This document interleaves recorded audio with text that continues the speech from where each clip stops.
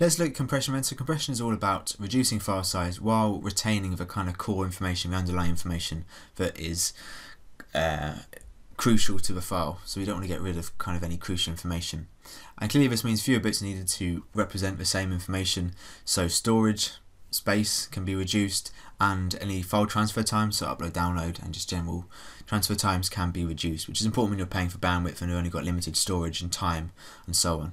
There are two approaches to compression, the first of which is lossy, which is perhaps the most obvious way, and this is where the algorithm actually physically removes data from the file. So clearly the file size gets reduced and it's quite effective, but some data is lost when you apply this compression. So this wouldn't be used where all the data in a file is important. For example, with any text like source code, you can't afford to just chop off bits of a text document, for example. But you may want to apply this where the only consequence really is a loss of quality. So for example, with images and video, they can have very, very large file sizes if the quality is amazing, but you can maybe sacrifice some quality if it saves you a lot of time and storage space.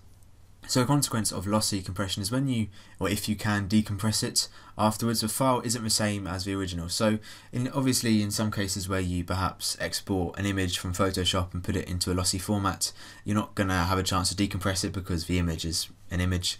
But if you had like a zip file in Windows where you compress it and then decompress it after, it wouldn't be the same as the original if lossy compression was used.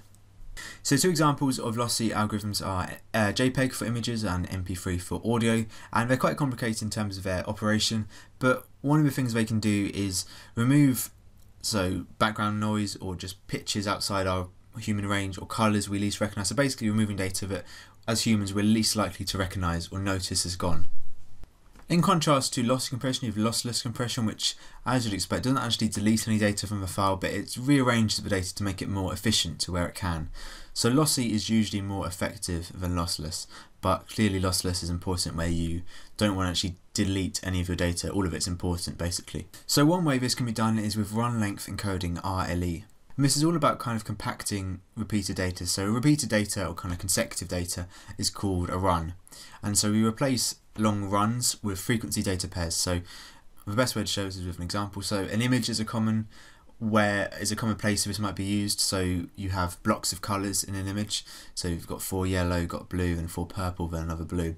And you could replace this with these pairs of frequency first, and then the data. So you have four lots of yellow, 1 lot of blue, 4 lots of purple, and 1 lot of blue. So clearly this is most effective when you have lots of blocks of colour. If this was just if all of these were on their own, or like alternating between yellow and blue, for example, this would actually be much longer than the original. And clearly we're kind of mixing, not binary here, but this would be in binary in a computer, of course. So speaking of binary, if we actually did this with perhaps a binary string, so we've got 5 zeros, 4 ones, and then a 0, we would again replace them with these frequency data pairs. So we've got 5 lots of 0, 4 lots of 1, and 1 lot of 0. And each of these are a pair, but they would be stored consecutively, of course, in binary. So this would be you'd need long lengths of zeros and ones for this to be effective, although you often do have mostly zeros actually. In my experience, you have long, like millions of zeros consecutively, and clearly you don't want to store them individually. It's so much better to store them as this pair. So as I say, it works best with data likely to have lots of repeats like images or matrices. If there aren't many repeats like random text or an image that is very, very kind of varied or it's very complicated colours, then this actually may add to the length of the data, so you've got to be slightly careful. So generally the longer the runs are, the most compression you get.